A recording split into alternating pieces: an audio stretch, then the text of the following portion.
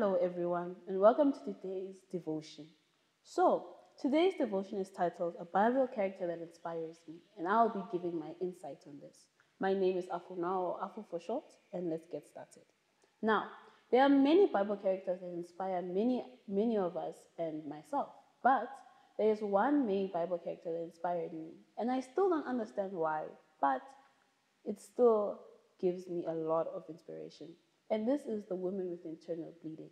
Now, you may look at me and ask, why such a side character? And I think that is exactly why. It's the fact that she's seen as a side character, but is still seen with so much value to be included into the Bible. And we all know how her story went. She suffered for roughly 12 years with internal bleeding, and her hope was running dry. Everywhere she went, she seemed as if there was no solution, and everybody just couldn't help her. Then she hears about how Christ is passing through, and she's now filled with that little bit of hope and determination to go and see him and be healed. She makes her way through the crowd and she tries her best to get to him and barely touches his robe and is healed. And Christ even looks back and he asks us, who touched me amongst such a huge crowd? And I think that is the same determination and hope we should be filled with to be better for Christ.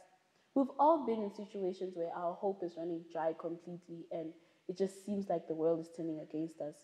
And that is exactly when Christ calls us to be better for him. That is exactly when he wants to give us the hope and faith we need. And now I leave you with this verse from Luke 8, verse 48. It reads as follows. And he said unto her daughter, be good of comfort.